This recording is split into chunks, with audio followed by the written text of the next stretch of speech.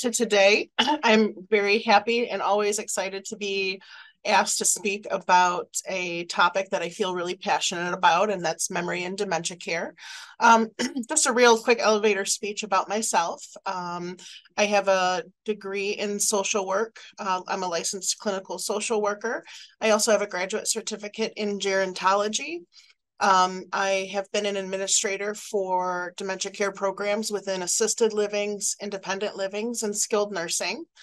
I have been a certified instructor for several different modalities of dementia care, one being Crisis Prevention Institute's Dementia Capable Care, as well as the Best Friends model of care. And I'm a certified Montessori dementia care practitioner. And now that I'm exhausted from just saying that and making myself look really good on paper, I'm just really old-fashioned me. And that's the one thing that I really do love about memory care is that I really do get to involve myself in the present moment and just be able to be myself alongside somebody else. And I think that's the most important thing that you can do as a caregiver living a life caring for somebody with dementia. So I am going to attempt to share my screen here. And I'm going to make sure before I get started that you can all see the presentation. Looks good, Jamie. Go for it. All right. So today we're going to talk about practical tips on how to approach the challenges of caring for someone with dementia and understanding how the degenerative disease process works. And we'll talk a little bit about how hospice can help in that process. So just making sure that we're right on board. You can see this next slide says understanding dementia. And I always start with this because I really want to be able to share that dementia itself is not a disease process. It's really an umbrella term for a set of symptoms that affect memory, cognition, and social abilities on a level that is severe enough to impact daily functioning. So just like what was the example that I read yesterday? I thought was pretty profound. Just like coronary artery disease is a disease of the heart, dementia is a disease of the brain. And they're caused by different disease processes such as Alzheimer's disease, which is the most prevalent type of dementia. Vascular disease, which has to do with your circulatory system, your heart, and can be brought about by risk factors such as diabetes, high blood pressure, coronary artery disease. Parkinson's disease can bring about signs and symptoms of dementia, Lewy body dementia, and frontotemporal dementia, just to name a few. I will say I've had a lot of questions over the years of people asking me, well, why does it matter what type I have if the symptoms are the same and the approach to care is similar in terms of managing symptoms? Each one of these disease process takes just a little bit different trajectory and has different risk factors. So I do find that it is important the more you know and the more education you have, the more you can be prepared to develop specific interventions that can be really meaningful and be more helpful than something that is a little bit more broad. So I always like to start off also thinking about who is our person. So I just invite you to take a couple minutes here and think about that person in your life, whether it's a spouse, it's a parent, it's a brother, a sister, a neighbor, or for a lot of people, it's what we do for work. We're caregivers for other people. I'm talking about our nurses and our home health aides and our social workers, because a lot of times when you have somebody in your life, you're a caregiver for, it can be really any role. Any one of us can be a caregiver at any time. So how many of you have heard of the boomers and the silver tsunami and this wave of people who are coming, and we're just going to be overrun by aging people? I like to think that we are a country filled with a lot of wisdom, as we have a lot of our aging population is getting larger. But we're specifically talking to people who have the birth year between 1946 and 1964, which puts the age range about 56 to 75. So what this really means is the silver tsunami isn't coming. They're already here. We are already seeing a lot of people who are older adults who are needing more services. One thing we see is that people are also living longer, but not always necessarily healthier. We see that resources can be scarce. People are seeking care from multiple sources, healthcare system, residential settings. So our nursing homes, our assisted livings, our independent livings, and our home and community-based services, which is our private duty, maybe home care, and more specifically to our organization, hospice services, to try and figure out, I have a person that I love, that I'm caring for, that is living with dementia, and I need some support. So these are the resources that are out there. And I don't know if anybody has had this experience, but it's also troubling because it's scarce out there to find resources and have enough resources that are quality to really be able to help support our caregivers who have somebody in their life that is living with dementia. One thing you always will hear me say as well, I talk about people who are living with dementia. I try to use more positive language as opposed to suffering from, because that's what I like to think, is that our people with dementia are still living. They're still deserving of love, deserving of quality life and quality care. And that's how I really like to frame what we do when we work together to create a better world for people with dementia and their caregivers. I will say the care that we see people looking for is really dependent largely on your ability to pay. Um, that's one of the things that I think that we do need to change in our system, is you shouldn't have to go bankrupt to be able to provide good quality care for somebody. And also availability of services. We all, I think, have been talked out about COVID, but the impact that COVID did have on our healthcare industry and the availability of people to be able to provide these services have changed the access that we have to them. There is an increase in older adults compared to the year 2000. The number of adults aged 85 and older has almost doubled, which means we have a larger amount of people who are looking for resources that either maybe don't have the ability to pay, or if they do, they can't locate them. And when you have this older amount of people, that means that invariably you are going to have more people who might have a diagnosis of dementia. And that really complicates the typical caregiving situation, because the one thing we'll talk about is that cognition, your ability to process either incoming or process outgoing communication is the number one driver for all functions. And we'll have a whole slide and talk about what those functions are. So I want to spend just a minute also talking about who is our caregiver. These are some updated facts and figures from Alzheimer's.org. If you go to their website, they put out a yearly report. It's called the Alzheimer's Disease Facts and Figures Report. And I think it's very important because it really gives us a picture of who is our caregiver. So right now, more than 11 million Americans and caregivers are out there for someone living with Alzheimer's disease, or you'll often see ADRD, which is Alzheimer's disease or related dementias.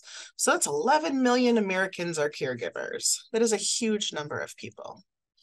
41% of these people have a household income of less than $50,000. So again, when you're taking a look at how to caregive, the ability to find, locate, and pay for these services can be really difficult if you don't have the money to pay for them. 30% of caregivers are age 65 and older. And we'll talk about caregiving, how it also has a very large physical component. And so there does present some safety issues for being able to do some of those heavier lifting tasks of caregiving. 60% are in a long-term relationship or a marriage. And I think that also speaks to when people are caregiving, that commitment and that level of love that's also in that relationship. 2/3 of caregivers are women. And then a quarter of caregivers are what's referred to as that sandwich generation caregivers. So those are our caregivers that are caring for two different types of people. Those middle-aged folks who maybe are caring for parents and then caring for their own children at the same time. So they're in that dual role of caring for other people. So one thing that I find really important to note,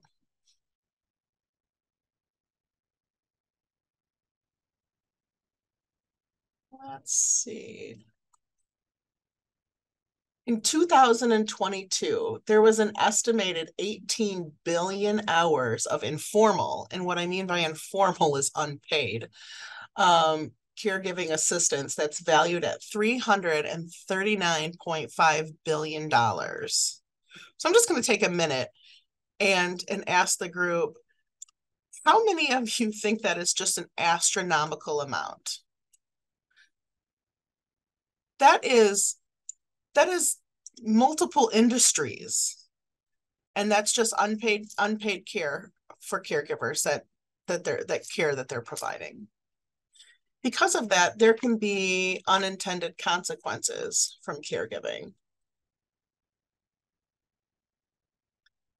As you'll see, I have a little bit of a lag time here.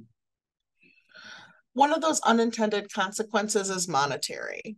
So what this means is, as a caregiver, there is a lot of data around that you can experience a monetary loss because maybe you're supplementing care or you're helping pay out of your own pocket, especially maybe if you're in that sandwich generation and you're trying to piece together care for somebody.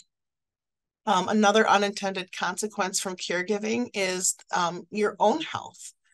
They find that when you are a caregiver for somebody else, the physical and emotional toll that you go through can really take away from your own physical and emotional health. Can I just ask, does anybody feel comfortable sharing just by a raise of hands if that's something that they've experienced? It takes a lot to care for somebody. It's a wonderful gift. It's an amazing gift. And when I speak to those people who are in long-term relationships, I really want to point out that it's a real commitment. It's a labor of love. But it is realistic for caregivers to be able to look to what support they have so that they can care for themselves as well. Because I cannot say it enough. If you are a caregiver and you don't take care of yourself, then that's going to impact the care for the person you're trying to provide. So be kind to yourself. Create space for you to be able to engage in self-care. And we'll talk about that a little bit later on as well. There are economic consequences. So a lot of people who are caregivers miss work, and that impacts different industries. When I refer back to those 2/3 being women, that can impact our women caregivers who maybe could be at work and working on maybe some advancements for themselves, but they're not really able to do that because they have to put aside certain things to be caregivers as well. And then because of that, it really deepens social and racial disparities. So I talked about, what challenges do we face as caregivers and how do we manage them? I made that comment that cognition really drives all function, and it impacts so many different areas of somebody's ability to live every day. We think about one of the ones that we talk about is eating and drinking. If your cognition is impacted and you're not able to think about, okay, well, I need to eat. Maybe you don't feel hungry. Maybe that part of your brain has been affected and you're not able to eat or drink anything. Or maybe your physical self has changed and you have problems swallowing food at a normal texture. Activities of daily living, or what's commonly referred to as ADL care. So your ability to get dressed, to take yourself to the bathroom, to know when to shower, to brush your teeth. Think about all of those things that you do in the morning to get up and get ready. Can I just, if anybody wants to, feels free to, or feels open to be able to share, how many minutes does it take you to get ready in the morning, and how many different tasks do you go through and you switch between to get out the door? I know for me, it's a lot. You know, you shower, you have to wash your hair, actually walk yourself through all of those steps, even just one simple task. Think about brushing your teeth. You have to know where your toothbrush is. You have to take the cap off. You have to squeeze the tube onto the toothpaste. Um, I don't want to pick on anybody, but generally you have to rinse your toothbrush with water and get it wet before the toothpaste, right? I've met people who don't, and I find it a little weird, but no judgment. It's a no judgment zone. Um, but there are so many little steps, and when you have a disease of the brain that impacts your ability to think through those things, you're going to have a more difficult time being able to do something. And we'll talk about how that can be very frustrating for caregivers, because it's something so simple that we've done our whole lives. And if you maybe, let's say you have a partner and you say, well, go brush your teeth, and you find that person in the bedroom because they lost their way to the bathroom, or maybe they did get to the bathroom and they couldn't find the toothpaste, or maybe they're struggling taking the cap off. All of these little steps can be impacted, and it really takes that step-by-step assistance. And day after day for our caregivers, that can be emotionally exhausting and that can be tiring. Instrumental activities of daily living. So those are the things that like writing a checkbook, managing your finances, creating a calendar of events. Those are things that are impacted by this disease process. Socialization, the ability to really make connections, because maybe you don't know what to say next, or maybe you can't follow the conversation.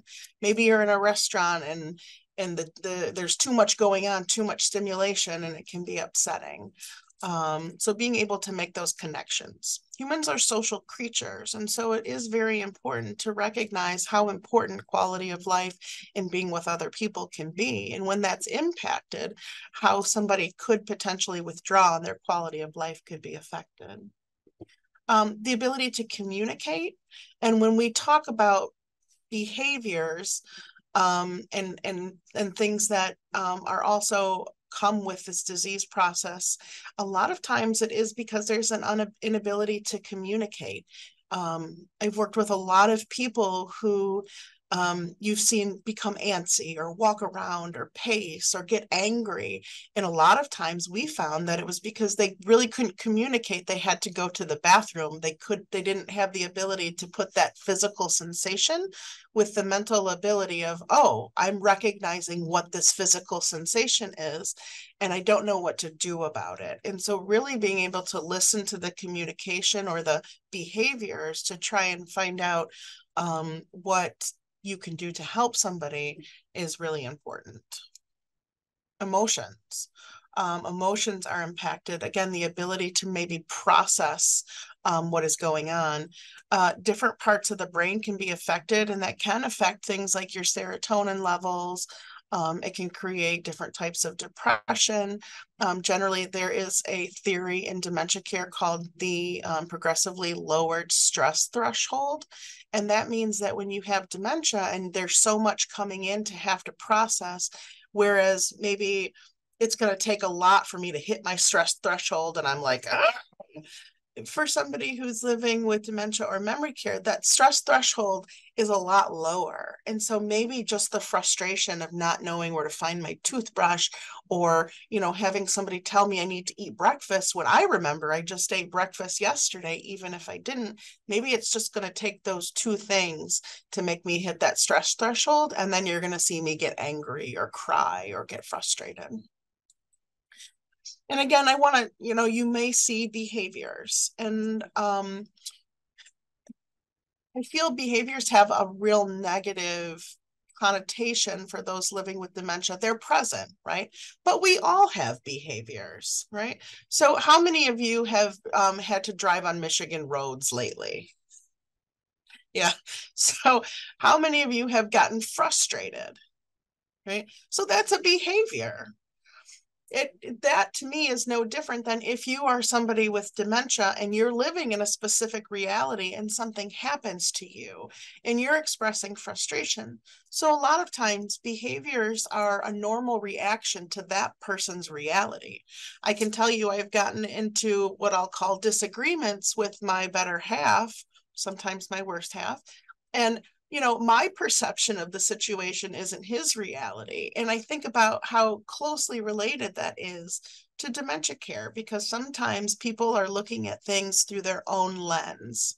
And it creates a response. And so, how do we move forward, just like we would in any other relationship, to try and seek to understand what's happening with somebody so that we can move through things in a really positive way? Sleep. So I will say that this is one of the most challenging things that is for people who are around the clock caregivers in house settings and even in residential settings.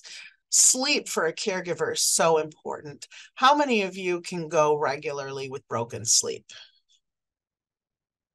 Yeah, sleep is so essential to our well-being as humans, not only physical, emotionally, but when you have somebody who is living with dementia and has sleep disturbances, that can really take a quick toll on people with who are caregivers, and so that impact can be really felt really deep in relationships.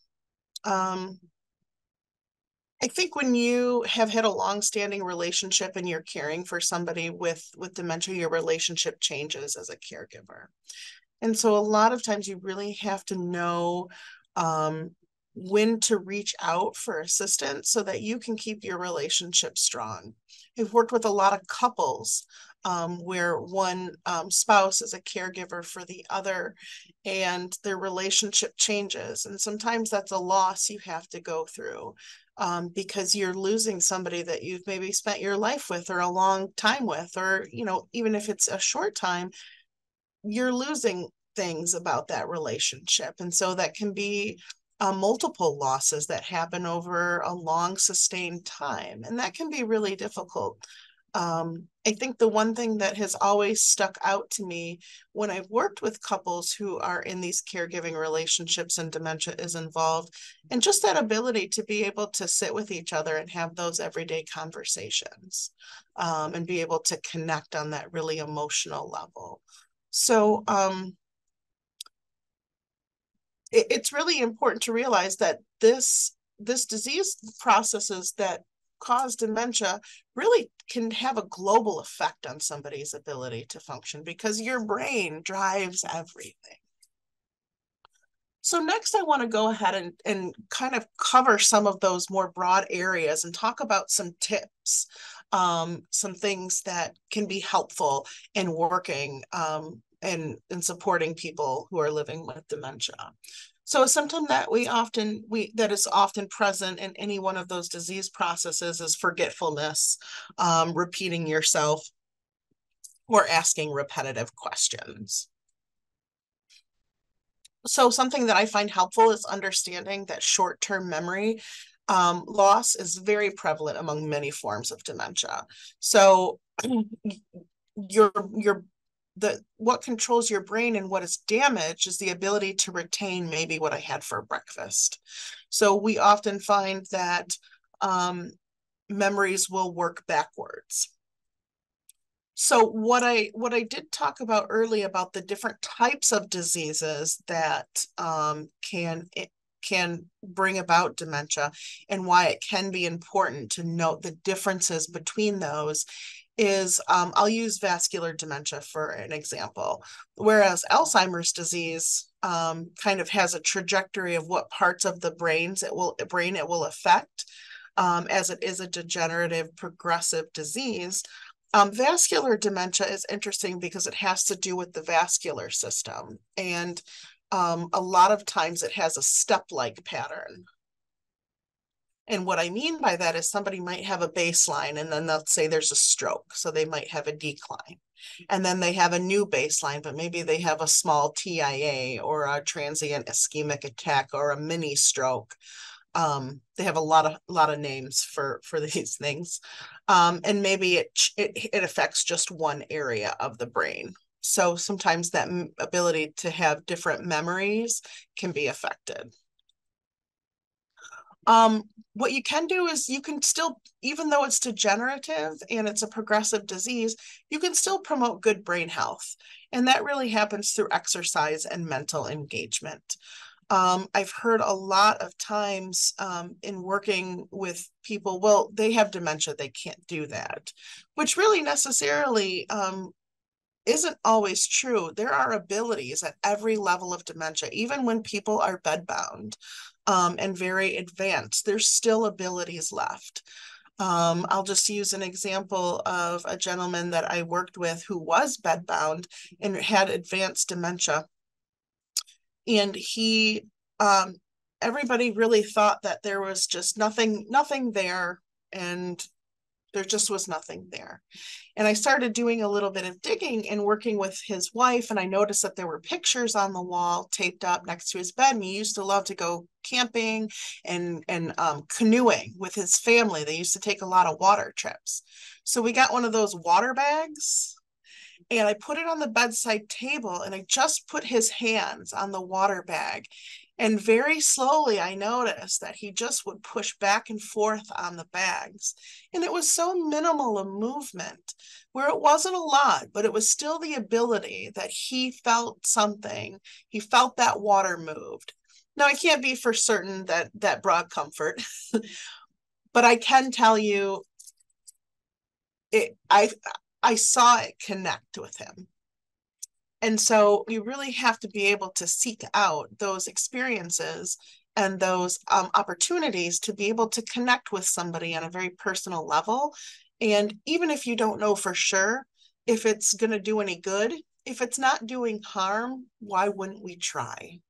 So also, exercise is really good for people who are living with dementia, especially when it comes to sleep. Because if you don't have that normal physical or mental stimulation, you are going to find that somebody will by default fall asleep. And so being able to be active mentally and physically is also going to help that promote good rest at night. You can encourage for people who are maybe more earlier to moderate stage, keeping a calendar of events to help remember important dates. So that can be more difficult, and it takes a lot of oversighting for that person to initiate.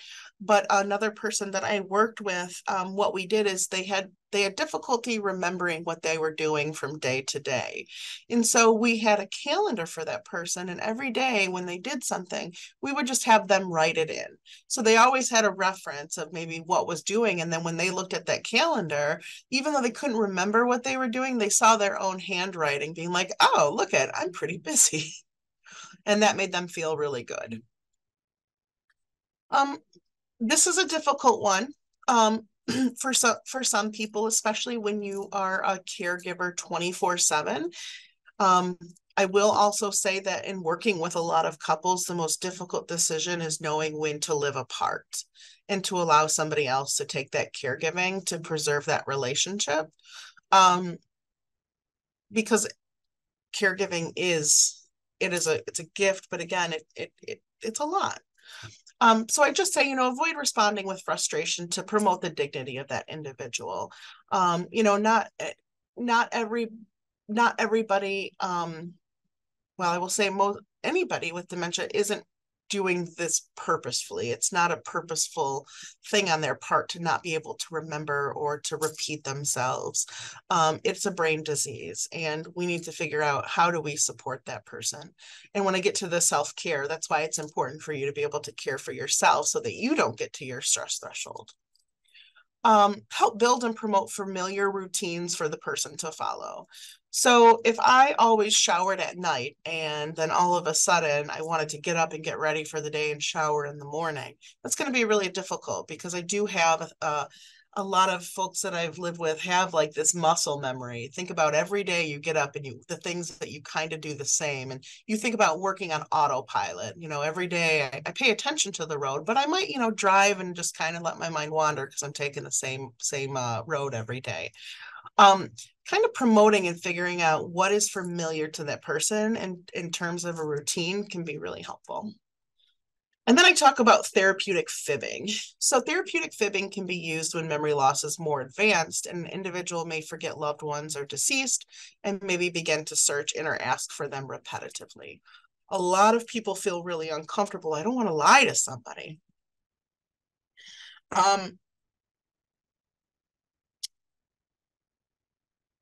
how to say this the best way.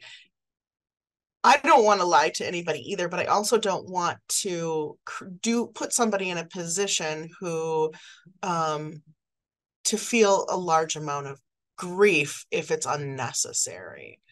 But in also being honest with somebody, there are different therapeutic ways to be able to avoid difficult situations.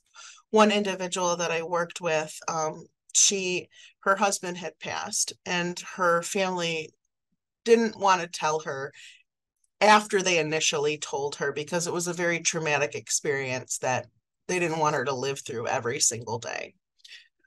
So what we did was, when she would ask where her husband was, we found out what he liked to do. And he did two things. He always went to work, and he loved to go fishing. So anytime she would ask where her husband was, we would say, he liked to fish, didn't he? I think he might be out there. Why don't we go do this? And we'll get to that later. And we'll see maybe when he'll come back. And it wasn't necessarily a lie, but it was an opportunity for her to feel like he was doing something that was very meaningful to him his whole life, while at the same time not having to remind her every day that he had passed.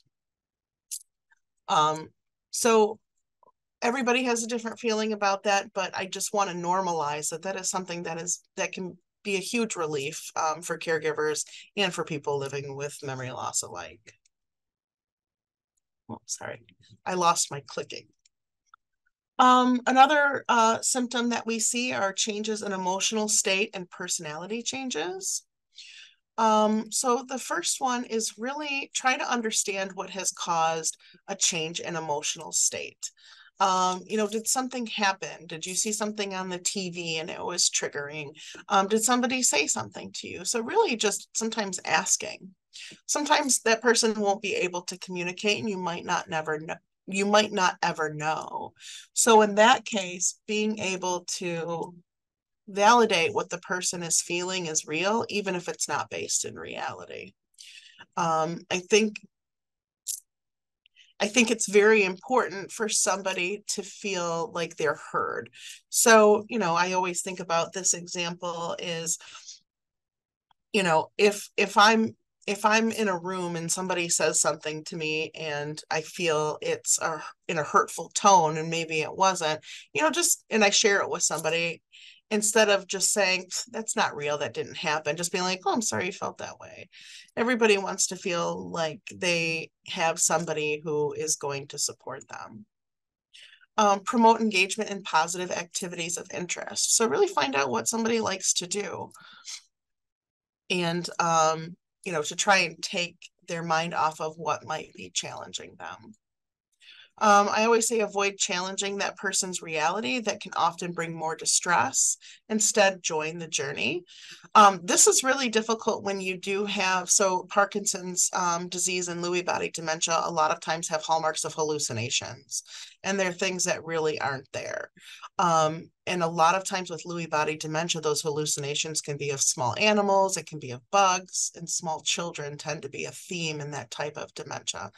And so I have worked with people before where, they're very distressed by the fact that there were bugs on the floor.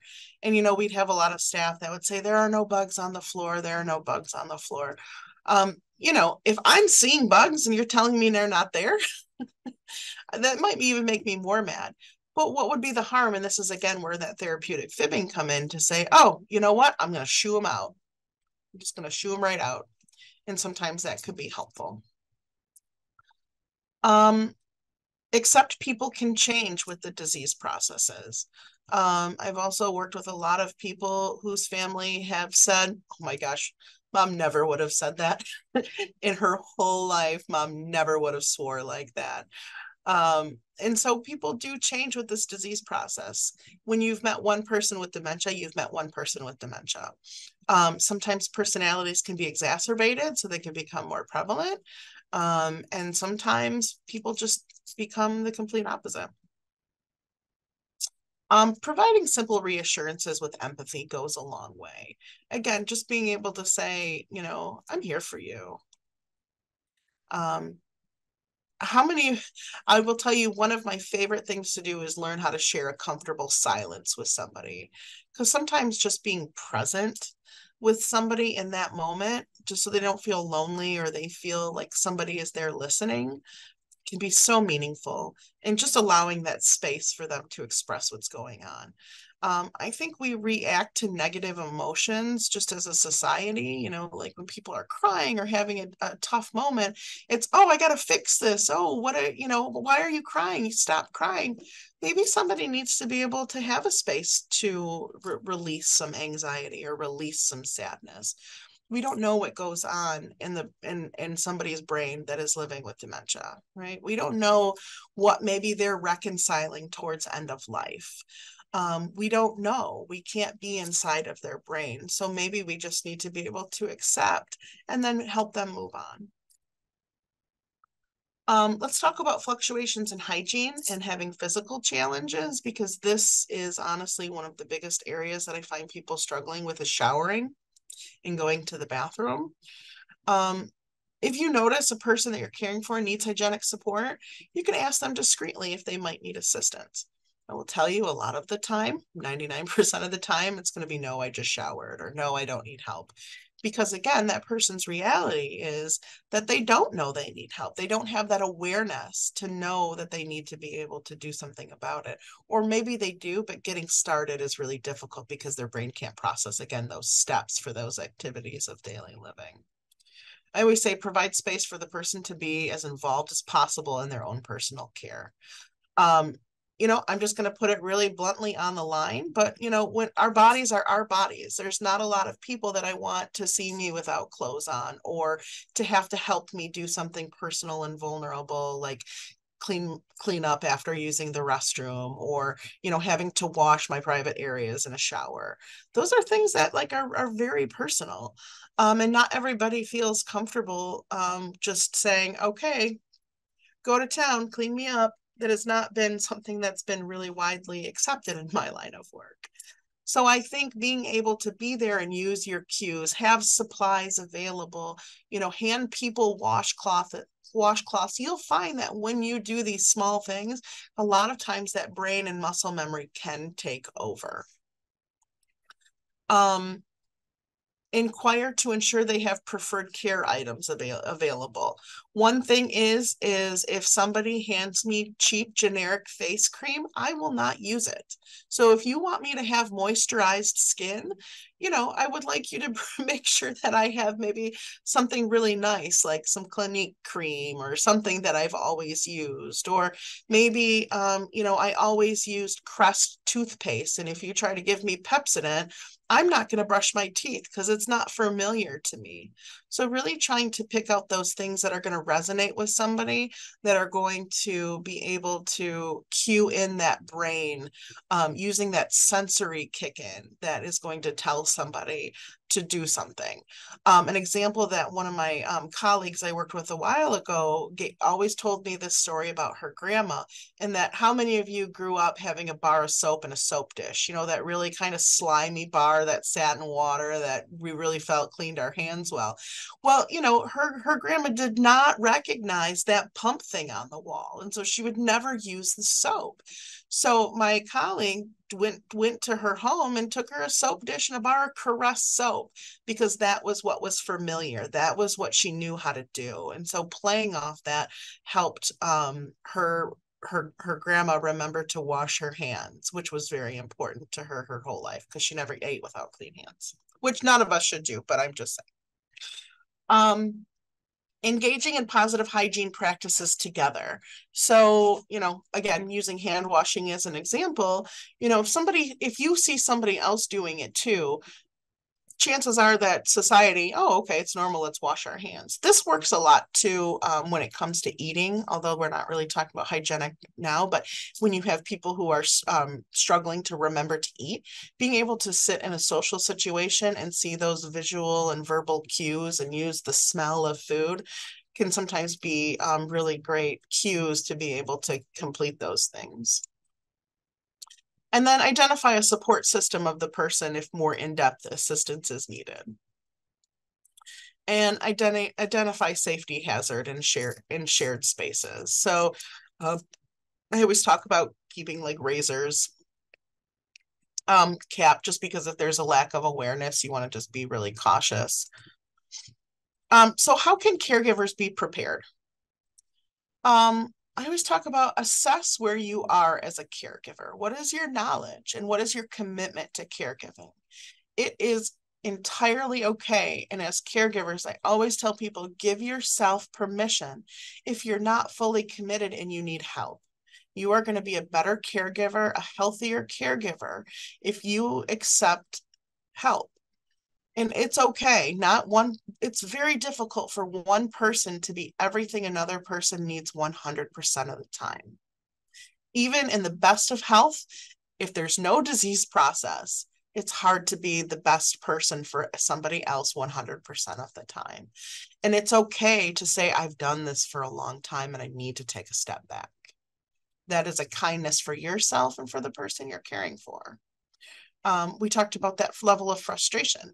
It's really important to be able to, know if you're hitting a limit so that you can step away and get the help that you need for yourself, because limits might come. Which is important to be able to lean on other people, is identify your support system. Who do you have? Do you have children? Do you have friends, neighbors, faith community, health systems? Find out what you lean on and know what can do what when. And I say that because it's easier to do now when you're not in a crisis situation, and build those support systems and have those backup plans if you are not facing a crisis, because in a crisis it's really difficult to have to plan and make connections. I always say have important documents available. So I stress this enough.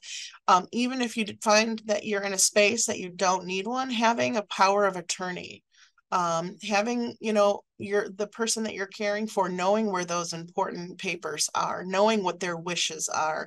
If they have them documented, even better. Because again, you don't want to be in a crisis situation and nobody is named that decision maker when somebody's not able to make their own decisions. It just makes it a little bit more tough to get through sometimes those more bureaucratic healthcare systems.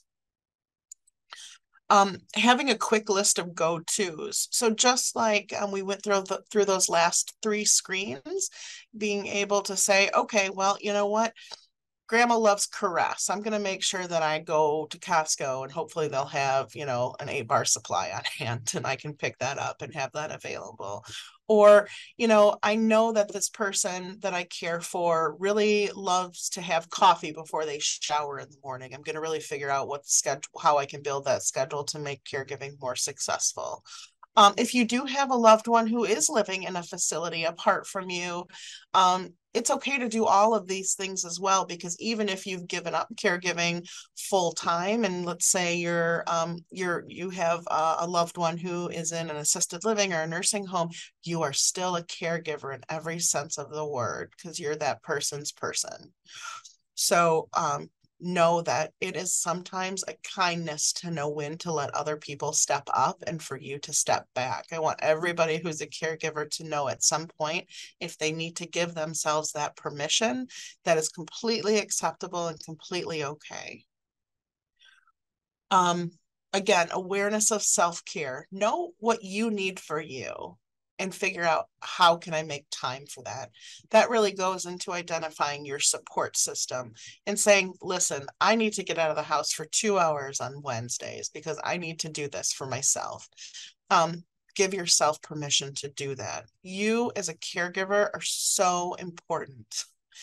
And that person you're caring for depends on you, and you have to be good for you. And then again, finding that inspiration and that motivation in those really tough times. What is going to pick you up when you're feeling low? Is it a phone call with a friend? Is it a quote? Is it a Bible verse? Is it a phone call from somebody, a picture? Identify what's going to really keep you feeling motivated and inspired. Because I will tell you, as caregivers, you are all amazing people. Caregiving is such a gift. So I just want to spend a quick minute talking about how hospice can help when people are living with dementia. So dementia care has a philosophy because it is a progressive and a degenerative disease process. Once you have that damage to the brain, there's generally no reversal.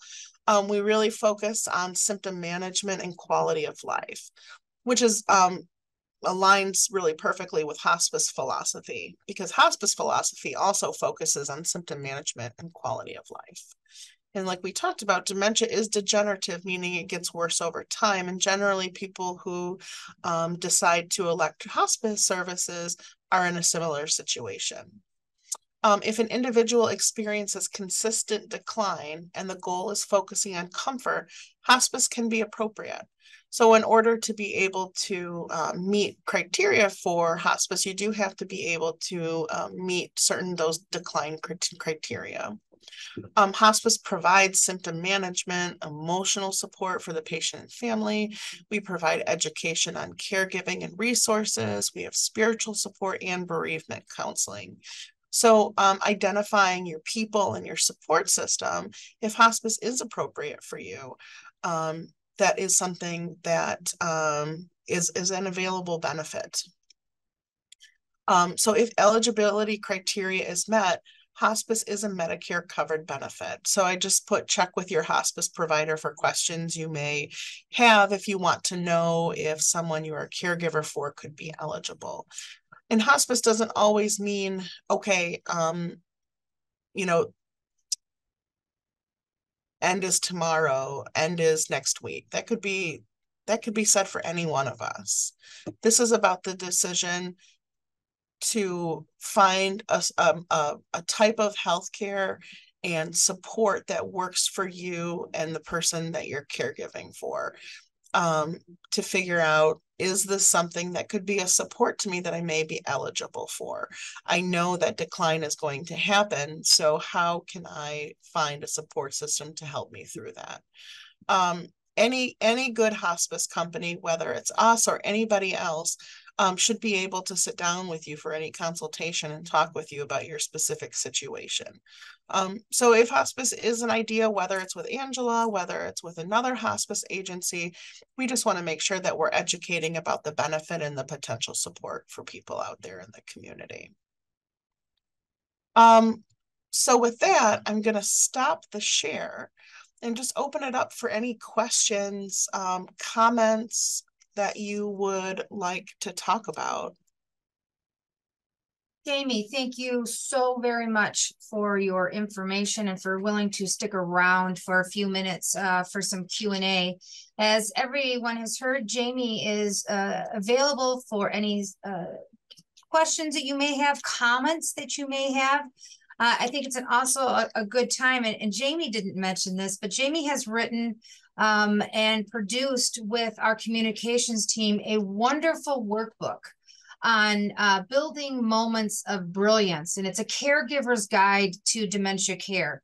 It is on our website. You can simply go, the best way to go to find it on our website is to go to angelahospice.org. And there's an area guide that you can download this book. But this is one of Jamie's projects that our communications team worked with her and the Jamie, bear with me, Michigan Public Health Institute. Is that who gave us funding for that? Correct. Yep. They were having a grant to be able to support dementia care in the community, most notably in facilities. And so, yeah, I had written this when I first started here at Angela, and we were just lucky enough to be able to get that funding to get it published. And our development team just did a wonderful job with the layout. And they did we have physical copies of the workbook, but they also turned it into that online fillable workbook as well, so that we could just make sure the access to it is great. Excellent, excellent. So like Jamie said, you can log on and get that fillable, but take this opportunity at this moment and ask any questions that you feel. Feel free to unmute yourself. If you'd like to put a question in the chat, I can monitor that, but it looks like Sherry, are you raising your hand? You have a question? Yes. Yeah, I just wanted to let Jamie know that this timing on her talk was just absolutely excellent for me. I'm dealing with my mom right now, who I suspect has dementia beyond the initial stages. And we're going to be taking her for neurological examination. But she's on a decline very rapidly. She's 91, and God bless her soul, but she's really on a decline. So I just want you to know that this is perfect. Oh, did you put the comment about sleeping through the night? No, I didn't put any comments. I've just been Oh, okay. listening. And I Oh, jumped on about 10 minutes after you started, so I missed the first 10 minutes. I was at another event that I had to go to, but thank you. This is super. I'm gonna get your book. yes, I'm glad. And always feel free to reach out if you have questions. Jen, is it okay if I read the comment out here and answer the question? Absolutely. Please feel free. Go ahead, Jamie. Okay, so it says, my parents live many states away and do not wish to move closer to me or my brother where we could be much more helpful. My mother has fairly advanced dementia and my father also has health concerns. They currently live in their condo alone and we arranged for 7 hours of in-home care, 5 in the morning and 2 in the evening. He is resistant to moving to any kind of assisted living facility. Dad gets frustrated and thinks mom is deliberately trying to exacerbate him, despite me gently reminding him that she is not intentionally trying to make him crazy. How do we know when it's time for them to live apart and how do we present it? Just a real heartbreaking situation. So that is one of the most common scenarios that I have that I've seen and worked with. And it's very difficult for caregivers, especially for caregivers who are caregiving at a distance, to be able to work through.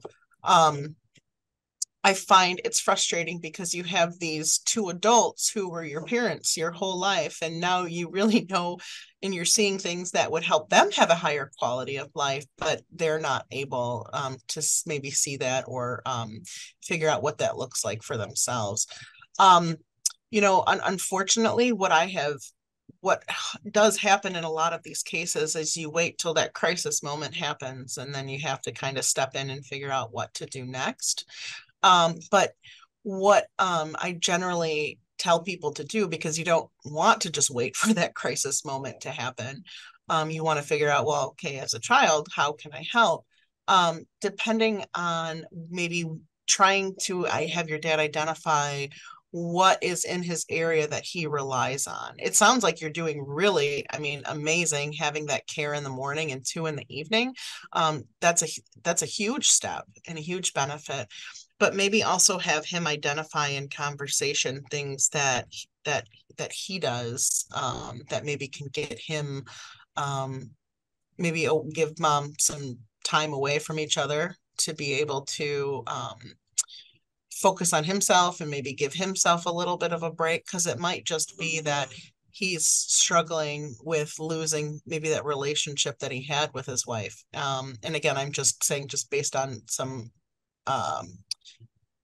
more broad generalizations, but that is something common that I've really seen. It's really hard to know when it's time for them to live apart. A lot of those couples that I've worked with, they're in it to win it, and having them live apart is a really difficult thing. And I haven't found that a lot of children have been completely successful in that and stepped up to what you're doing. I think being supportive from afar is the best thing. That care is really good, and really helping find things for your dad to be able to take care of himself and kind of process what might be going on with your mom. I hope that's helpful. I can tell that the fact that he's accepting that much care in the home is huge. Thank you, Jamie. Nikki, you said you had a question, and before I turn it over to you, Nikki, I just want to just do 2 things real quick. Somebody mentioned that they had to came a little bit late.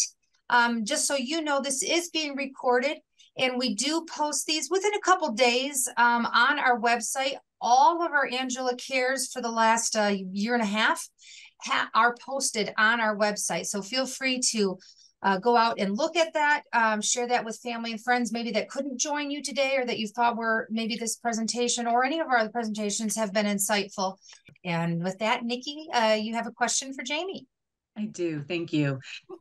So my scenario is my mother used to do so many different hobbies. I called her the female MacGyver. I mean, you give her anything, she can make anything. So she has two whole rooms that are nothing but dedicated to her prior hobbies that, due to her cognitive decline, she can no longer participate in them. And she has no interest in them. But at the same time, she will not allow me to get rid of any of those items. But also, with her seeing those rooms, it causes conflict with her because she knows that she's no longer able to do what she did in the past.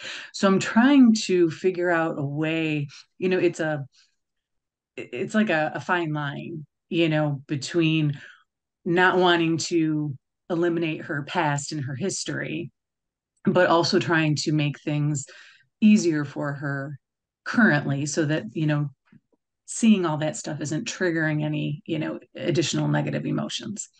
So I was just wondering if you have any suggestions on how to possibly work with that fine line. So are there any like clubs or groups in her area that do the same thing that she liked to do? So like maybe name a couple of maybe some of the things. Oh, she sewed, she made jewelry, she did woodworking, she did stained glass. Oh, wow. Yeah, I mean, she did it all. Well, But the two biggest things were probably sewing and making jewelry. okay. So I worked with a woman who was in a very similar situation. She was a lifelong quilter. And I mean, her house was just full of quilts, but she couldn't quilt anymore. And so what her and her husband did was they found a local quilting club, and she actually slowly over time, they made some donations of some of the things to be samples so that she could inspire other quilters. And that way she was able to really live vicariously through others, knowing that her hobbies didn't just go to waste and sit there. Okay. So I don't know if that would be something to talk through with your mom and say, she could have an involvement and maybe not actually do them, but still feel a sense of like satisfaction that all of her years of putting a labor of love into these things, it didn't go to waste. It went to support other people who might also have the same passion. Could be a good option. Okay. Yeah, because she has tons, totes and totes and totes of material. And, one day she said, I just want to give it all away. And I said, okay, well, you know, as I'm sure a lot of you know, if you don't act on that decision immediately, 30 minutes later, it can be a totally different decision. So it's a pretty big endeavor. And so by the time we started going through that process of getting ready to get rid of some of it, it was a no-go at that point. Yeah. So we've talked about possibly selling it so that way, kind of the same thing, that we know then if somebody's going to pay money for it, that they truly are invested in it and they're looking forward to it. So that's kind of what I've been trying to inch my way towards right now, but it's a very long, lengthy process to try and convince her that that's the right way to go. Or another suggestion could be that I've seen done before is when you have a lot of accumulated stuff, buying a special, like a special, like those curio cabinets or like those special wood trunks, letting her select the best of the best and having it in a trunk that was put away, but it was still hers if she wanted to go through it. So that way it would be something that would empower her, because it would be her decision. It would be her things. It would give her an opportunity to maybe go through those things. But then she could kind of pack them away, and it might be symbolic of kind of closing out that chapter. Yeah. Sometimes, unfortunately, though, that process of thinning out overwhelms her. Yeah. And we do a decline back again. So are there any like younger people in her life, and by younger I mean like grandchildren, nieces, nephews, that she's close with? Yeah. do any of them show an interest in any of these hobbies? No. Okay. Yeah. Okay. Yeah, sometimes I've had where people don't want to do it, but they want to watch other people do it. Mm-hmm. Yeah. Okay. Well, I think I'm on the right track. I just have to stick it out. Yeah, and I can be honest, for the person who's watching that process can be really difficult because she might also be having processing letting go too. So it Yes. might be some of that grief process that she's going through. So I Yeah. don't know if maybe she has a trusted advisor that she maybe confides in, or somebody she can talk to maybe would also help her process that in a way. Okay. Well, thank you very, Thank you. very much. Jamie does have one question in the chat. I'll let her address that. And if there's any other questions, we'll have time for one more after that. Please remember that Jamie's book is on our angelahospice.org website. So Jamie, it's back to you. How do I convince an Alzheimer's person that they need to eat even though they insist they ate already and feel full, when I know for a fact they have not eaten yet for the day? Also, this person would rather eat sweets than protein food. Again, I really want to normalize this. This is very, very common. So one thing I will note that right off the bat is that as we age, dementia or not, the taste buds that pick up sweet tastes are actually the last to go. You lose the other taste sensation. So a lot of times eating sweets and reaching for those sweeter foods are not uncommon. If you really are concerned about protein intake, one thing that we have done is made Ensure shakes. So using different ice cream, but then putting Ensure in them with ice and blending them up really quick. And then that's a way to have something that's sweet with also some protein. Sometimes the need to eat is so frustrating when you see people who are not eating, because I think as a society and as loved ones, love is food is love. Food is social. Food is tied to so many different things that when we see people not eating, it provides a very visceral response in people. So number one, I would say that there is something that can happen with the brain where you can not feel hungry. And that is something that we talk about a lot in hospice care, is as the body shuts down, you're not moving as much, things aren't processing as much, your appetite actually decreases, and the ability to want to eat decreases and goes away. And that is completely normal. That is something that is okay. It's more frustrating and more challenging for the person who is a caregiver to see. Again, talking about symptom management and what is going to bring that person quality of life. I would look for things that you can integrate that the person really likes to eat. I would also ask, is it a matter of they're not hungry, or are they having difficulty actually eating? Sometimes we find that being able to use utensils become really difficult. So at that point, we can talk about what does it look like to go to finger foods. So maybe having chicken tenders or French fries, or something that you can eat with your fingers, a half a sandwich, small bites. So if you have things like little hors d'oeuvres, cheese and crackers, or just a snack tray, that can be really helpful. A lot of, again, creating a social situation where maybe you're sitting and eating with that person can be really helpful, because you'll find that sometimes just watching somebody else eat is a cue for them to start eating. Let's say you're sitting at a table, finding out what foods they really enjoyed, and figuring out if they're not finger foods, how you could make them into finger foods.